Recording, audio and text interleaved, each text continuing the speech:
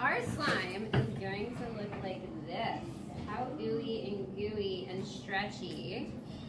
So if you've made slime before, you'll know that when you make slime, it looks a little bit different right after you make it versus a couple days after you make it, right? So if your slime doesn't look like this, don't worry. After you play with it and then store it for a little bit, it will get nice and clear like this. It might look a little bit more whitish today.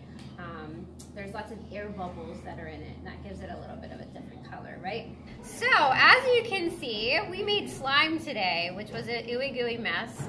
They had a lot of fun. We made New Year's Eve celebration slime. We talked about chemical reactions and using the borax, adding it to water and adding it to the glue substance, and the borax reacts with the water and the glue and works as a thickener, and that's what's activated our slime.